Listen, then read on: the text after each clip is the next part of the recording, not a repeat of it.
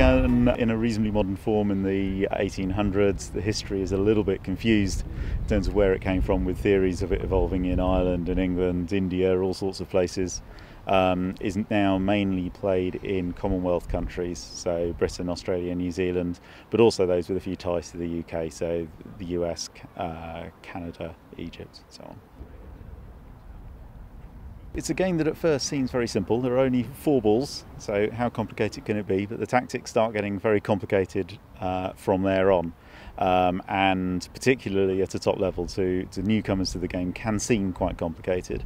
But if you boil it down to the simple fact that everyone wants to get both of their balls through all 6 hoops in each direction before the other guy, and it's as simple as that.